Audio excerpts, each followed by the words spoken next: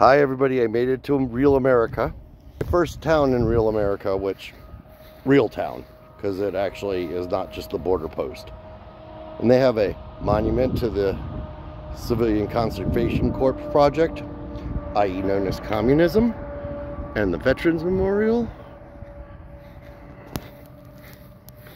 And they've got a Dollar General.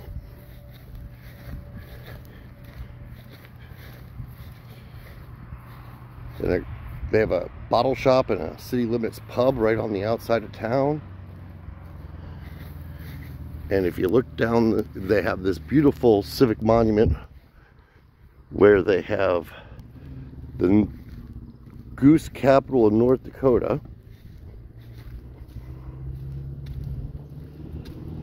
Some rusting infrastructure. And if you look down past the Dollar General, you can barely get it. This is a big town. They also have a Dollar Tree and a Joann's Fabric.